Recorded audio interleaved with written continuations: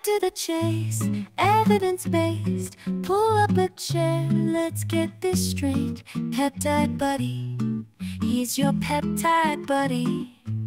Hey everybody, so lately we've done some videos on SARMs and that's all good and fun, and there are still a couple of them that I do want to take a deeper dive on, and I started making those videos, but I do miss peptides understandably. I am a buddy to the peptide, and I keep tabs on latest articles on research and development, and I've noticed that as of the past month, there's a newly published trial on BPC-157, which is interesting because it was published after the ban on peptide compounding, which the researchers discuss as well. And on top of that, it appears to have been conducted by some physicians affiliated with the University of Central Florida, and it doesn't have the compound's discoverer, Predrag Sikoric, listed as a contributing author, which if you've followed this channel for some time, you'll know that the great majority of pieces evaluating BPC-157 do indeed come from Sikoric or are in some way affiliated with his University of Zagreb. And since we're only reviewing one article, I'm going to refrain from pulling too many images directly from the source itself out of respect for the peer-reviewed journal in which it's published, but we'll be able to go through the publicly available abstract together at the very minimum. So this piece was published in a peer-reviewed journal called Alternative Therapies in Health and Medicine, and it's titled Effect of BPC-157 on Symptoms in Patients with Interstitial Cystitis, a Pilot Study. And it took place in individuals who failed first-line treatment via a medication called pentosan polysulfate. So interstitial cystitis is characterized by bladder and pelvic discomfort. So much so, it's also known as painful bladder or bladder pain syndrome. And it's essentially a very uncomfortable, unclear disease state without great treatments available. And in the peptide space, when we hear terms like inflammation and pain, the peptide that most oftentimes comes to mind is, of course, BPC-157, our body protection compound, a pentadecapeptide derived from human gastric acid, most predominantly investigated in the context of injury and wound healing, of particular interest with regards to the GI tract given its derivation, but also involving the skin, the eye, musculoskeletal system, you name it. And I had previously hypothesized that the war waged against peptides, if you will, would prevent further clinical investigation in their utilization, but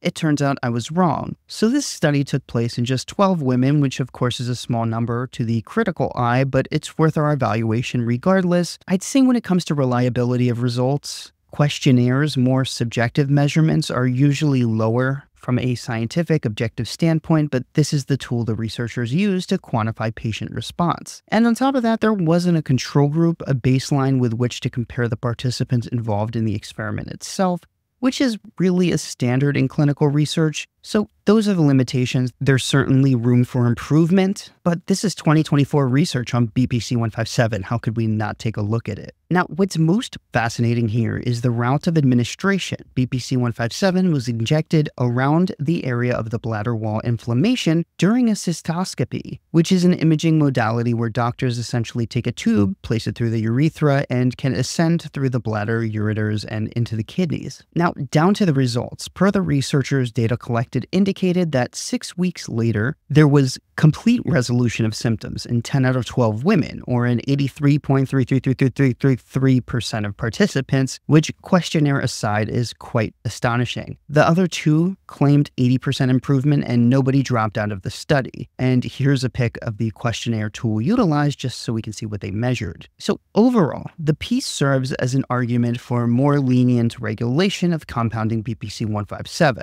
or at the minimum, further research into its possible clinical utility. And the researchers indicate a want to change it from its current placement on Category 2 to Category 1, which would allow compounding pharmacies to produce it, which I'm not necessarily against. As I've said many times, in order to get legitimate research and truly know the long-term effects of these peptides as well as their long-term risks and benefits, it would require safe and legitimate clinical research, which at the very minimum would necessitate safe production of these peptides, because if all the research is taking place via this gray market where you don't even know what you're getting because there aren't consequences of getting illegitimate products, we're just in a catch-22 where we don't get research and our lack of safety is maximized. that's just where I stand. I know this one could be a bit dry for some, but in general, I do hope you found it interesting. I know it was short and sweet, and I really did want to just go through this one. And if you haven't already, I do encourage you to like and subscribe. It's the best way to help a small peptide buddy out. If you're looking for a way to further support the channel, the link to the Patreon will be in the description below. This video, as well as others, will be on there. Some are limited to the Patreon, others are more of a first look. That said, I'd say the vast majority, at least 90%, are user requested. Regardless, I appreciate your time and I hope you have a great day. Take care. Cut to the chase,